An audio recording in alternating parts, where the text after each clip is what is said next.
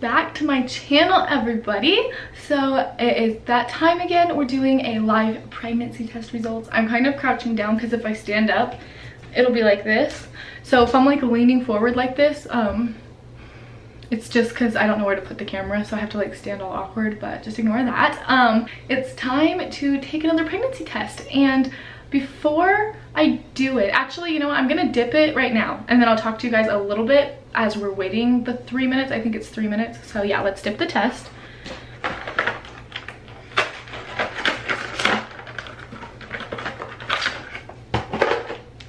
Okay, so I took the test, I covered the test so I can't keep peeking at it, and now I am just going to talk to you guys a little bit about what's been going on and where I'm at right now. So my period is supposed to start in 4 days, and these tests say they can tell you 6 days sooner. I know it doesn't really happen like that for everybody, but that's what they say. And I'm 4 days before my period, so 5 days before my missed period. But this month has been a little bit discouraging, honestly, when it comes to trying to conceive.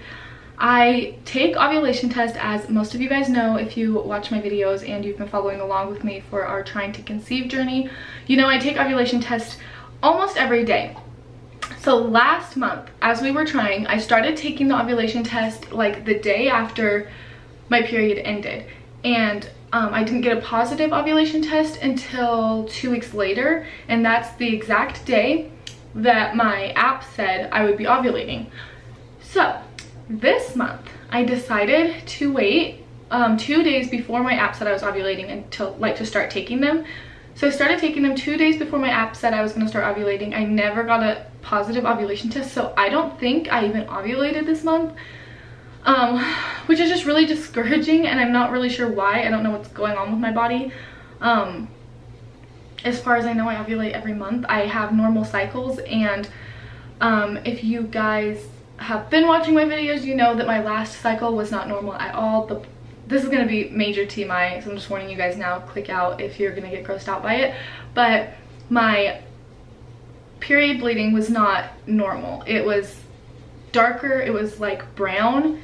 I'm not going to go into too much detail, but yeah, it was darker. It wasn't like a normal flow at all. And then I didn't start bleeding again. My periods normally last about like 7 days. This one only lasted like 4.5 days maybe. And like I said, it just wasn't a normal flow. And then I didn't get a positive ovulation test. So I'm not sure if I even had my period or if it was bleeding from something else. And unless I ovulated before I started taking the test, I just didn't ovulate this month, which it's just like, I don't know. It makes me really sad because I don't understand like why. But I think it's been 3 minutes, so we're gonna go ahead and check this test. I really don't have high hopes at all. I think it's gonna be negative, and it just makes me really sad. I just figured I'd buy the test just in case. I ovulated before I started taking the ovulation test, because there is a chance, because I hadn't been taking them the whole time. Like I said, I just started taking them like right before my app said. So my only little bit of hope is that I ovulated early, but I just honestly don't know if that's the case. So let's check this test and just get on with it. I'm probably about to be really sad, but that's okay. So it is negative, looks like. Let me get it in the light.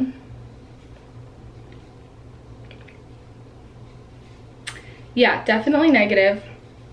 So I don't think I ovulated this month, because if I had ovulated early, it would have showed up by now, because my app says I'm 9 DPO according to when the app said I was ovulating. Obviously that's not really when I ovulated, so I just don't think I ovulated this month, and I'm not sure why. And it's just really discouraging, and I don't know how I'm gonna get pregnant if I don't ovulate. So yeah, I guess that's it for this video.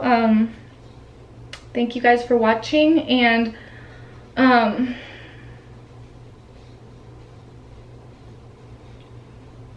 yeah, I just don't know where to go from here.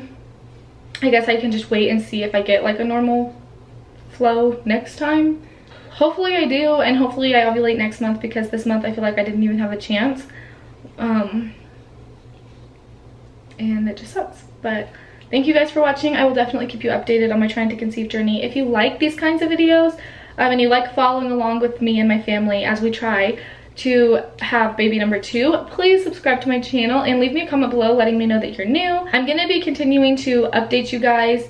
There's like I'm pretty sure why I didn't ovulate this month, but I don't want this video to be like super long, and it's already at 8 minutes without me editing it, and I'm probably not going to edit it too much.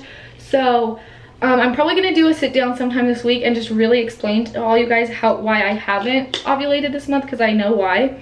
But it's just kind of a lot, so I don't want to get into all that right now because that's not why you guys clicked on this video. But yeah, thank you guys so much for watching, and I will see you in my next one. Please hit that subscribe button, hit the thumbs up button if you like this video, leave me a comment below, and I will see you guys Friday.